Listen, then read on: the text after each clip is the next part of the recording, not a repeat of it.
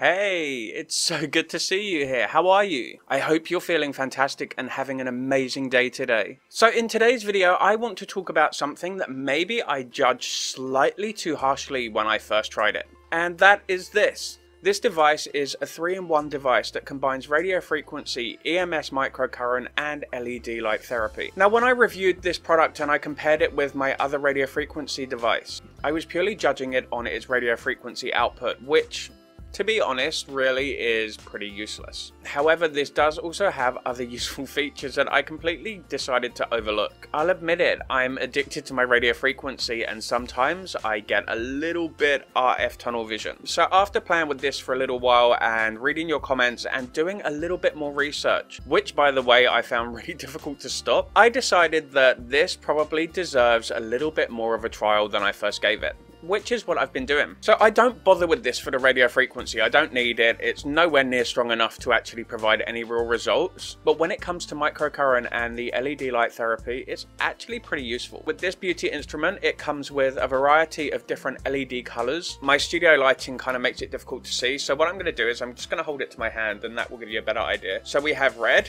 green, blue, yellow, pink. It's like a violety pink. And then the flashing pink.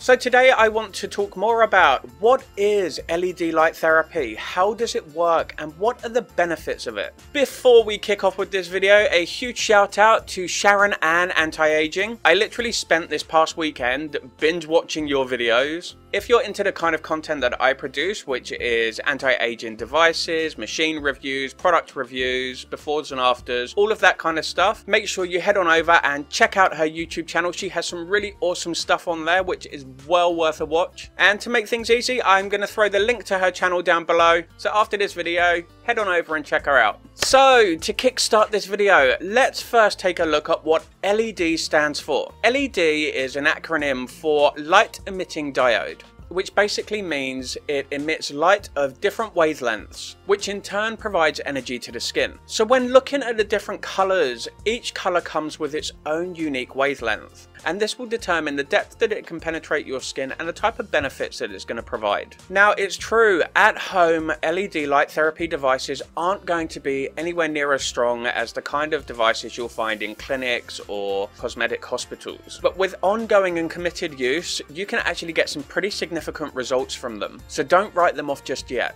Some of the benefits of LED light therapy include a reduction in fine lines and wrinkles, glowing and revitalized skin, a reduction in the bacteria that causes acne and cystic acne, collagen stimulation, fibroblast stimulation, reduced pigmentation, and improved healing times. Obviously, they all sound amazing, but it's important to remember that not each of these actions is performed by each color. So to understand how each wavelength is going to benefit your skin, you first need to understand the different layers of your skin. So the outer layer of our skin is known as the epidermis, and this is roughly 0.1 millimeters thick. Just beneath the epidermis we have the dermis, and this averages between 1.5 to 2 millimeters thick. And below that we have the hypodermis, which is also roughly 2 millimeters thick. When it comes to your face and body, it's also important to remember that your skin depth will vary. As an example, on the soles of the feet, the dermis can be around about 3 millimeters thick, whereas on the eyelids, it's roughly around about 0.6 millimeters thick. So understanding skin depth and density across the different areas of your face is going to help you understand how to target the treatments better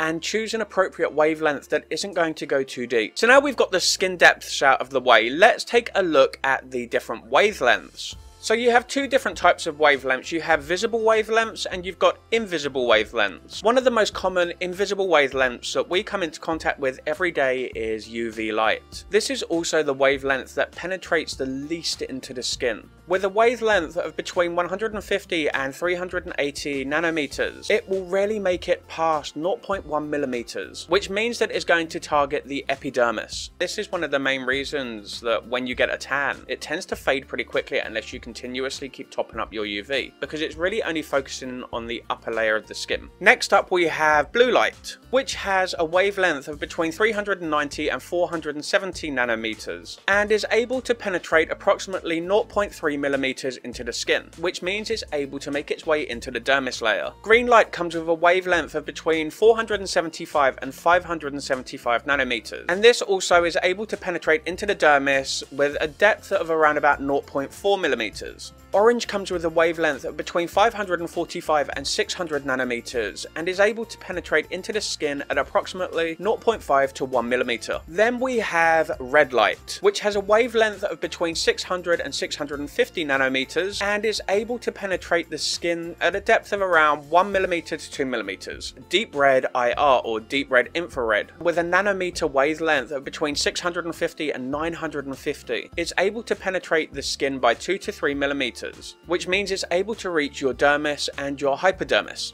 Now, it's important that we reach the dermis and the hypodermis when we're trying to do these kind of light therapy treatments, because these are the areas where you find the structural and fibrous elements that keep the face structure in place. As we start to age, the hypodermis begins to atrophy or reduce in size, and this leads to a thinning of the skin, laxity, sagging, more prominent lines and wrinkles, all of those things that are associated with aging. So to reach the dermis and the hypodermis, you really need to be using red light, and red light works so well for stimulating collagen production and fibroblasts, which all work together to plump out the hypodermis and the dermis again, giving you thicker, more youthful looking skin. So what are the benefits of LED light therapy and each different color? So now we'll quickly summarize what each color does and the benefits it has on the skin. Red LED light therapy is able to stimulate collagen production, fibroblasts, reduce the appearance of fine lines and wrinkles, boost the levels of ATP in the skin, and give you a plumper, softer, fuller complexion. Violet and violet blue light are ideal for helping with lymphatic drainage, which can be really useful if you suffer with puffiness or bags under the eyes. Then we move on to blue LED light, which is known to destroy the bacteria that causes acne. It's also believed that blue LED light is able to reduce the amount of oil that your oil glands produce. So if you suffer with oily skin or acne breakouts, then blue light can be really beneficial with helping to reduce this. Green wavelengths can help to reduce redness, which is great for rosacea, and it also helps to minimize pigmentation. So if you suffer from dark marks or sunspots, then green light is the way to go.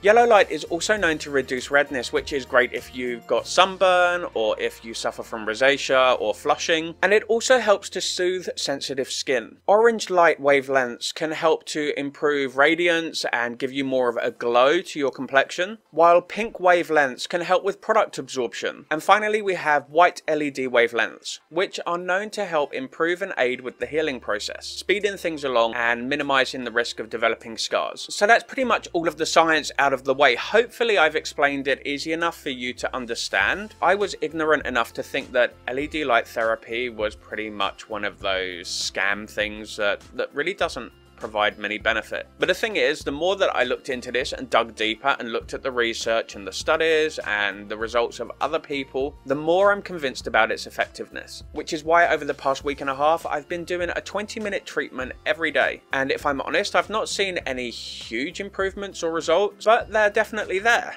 I've seen a reduction in the amount of redness I have, and overall my face just feels a little bit healthier, I guess. The thing to remember here is that skin regeneration takes time, so you're looking at between 5 to 8 weeks before you start noticing really visible results from LED light therapy. And if I keep using this consistently, I'm hoping that I'm going to see more visible results in the next 3 to 4 weeks. Yeah, I guess I was a bit of a fool for brushing something off without actually understanding its actions or looking deeper into it, and I'm so glad that I did. So with this device, I use the red LED light setting because obviously everything I do is about anti-aging. Yes, I do suffer from rosacea, but it's only ever really set off if I eat something really spicy or if my allergies flare up. Now, the thing to be aware of with LED light therapy is that although it's antioxidant, it's also got the ability to cause oxidative stress on your skin. So whenever you're performing a treatment with LED, it's really important that you include an antioxidant serum into your routine. So for me, I apply a few drops of vitamin C serum before doing a treatment. Over the top of this, I will apply some of my conductive gel. I go for the microcurrent and the radio frequency now on the lowest intensity level, and then let the lights do their work. Now, when I was browsing through some videos, I noticed that there are people on there commenting saying that when you use these devices, literally literally they're shouting at people in all caps. Don't do it in circular motions, you'll cause the skin to drop. Only use it in an upward action. I'm sorry guys, but I'm gonna have to call absolute bullshit on that.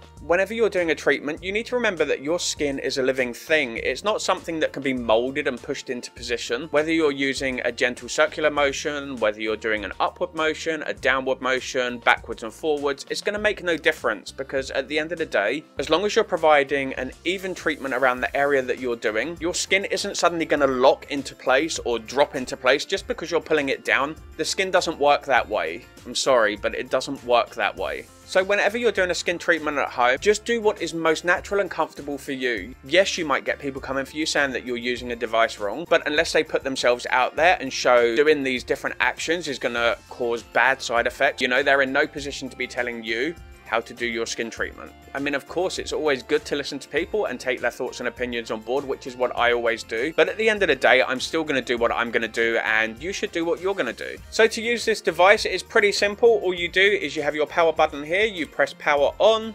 It always starts with the red LED light. Then you can choose your intensity levels here by pushing the power button again. 5 intensity levels on this. The intensity level is for the EMS. So level 1 and 2 is microcurrent. Anything above this is muscle stimulation. So I stick with the lower levels of 1 and 2 to increase the ATP in my skin. To select the color you want, you just push the lower button here, which is LED selection, and that will change the light for you.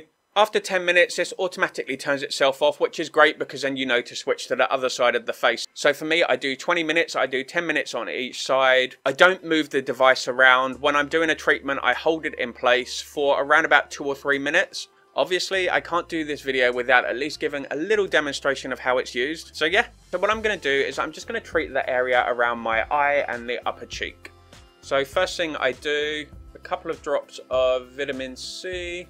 Make sure you get that antioxidant serum on there. Next thing I do is I apply a little bit of conductive gel just to help the microcurrent. Now you can use any moisturizer that you want with this, but make sure that any moisturizer that you apply doesn't contain SPF, because obviously SPF is designed to block wavelengths, so it could interfere with the effectiveness and the depth that the light is able to reach by pretty much reflecting it away from you. But yeah, make sure any creams or moisturizers or conductive gels you use are free from SPF. If possible, go for water-based, because again, water is less reflective than oil, so it's going to help with better penetration into the skin. So I've put some antioxidant serum on there. I have my conductive gel to help with the microcurrent and the RF, if the RF is even really working. Turn on the power, and then there's nothing else to push after this. All you do is you apply it to the skin. Now I guess this is a benefit of the RF being so weak in this, is the fact that you can actually hold it in position for 3 to 4 minutes without burning yourself.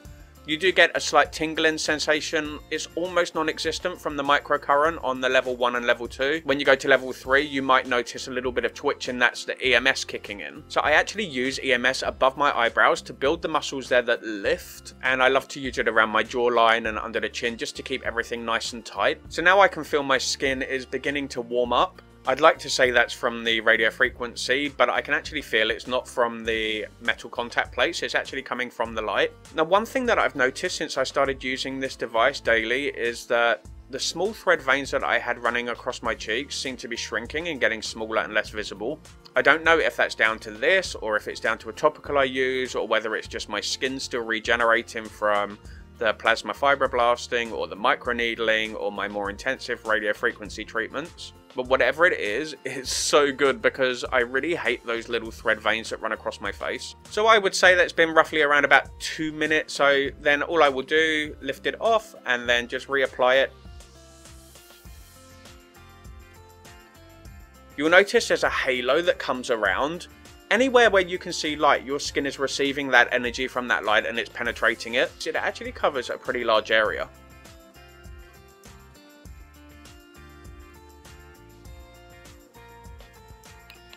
The great thing about this is that it's portable, so even if you're traveling to work on public transport maybe, just pull it out of your pocket and start treating yourself. And if people look at you weirdly, hello? Oh, I'm sorry, I can't talk right now. Can I call you back a little bit later? I need to finish treating my skin. Okay, thanks. So yeah, guys, basically that is it for this video. Hopefully it's helped you understand a little bit more about LED light therapy and the benefits that it has on your skin. But I'm curious to know, have you ever used LED light therapy, and do you think that it provided you with any real benefits at all? If you've got any other questions or comments about this device or radio frequency or anti-aging in general, drop them down in the comments below and I'll be sure to get back to you. And if you haven't already, hit that subscribe button and ring that notification bell so you get updated every time I upload a new video. Anyway guys, that's about it, so let's wrap things up. Before I go, I hope you have an absolutely amazing day today. That's it. So until next time, see ya.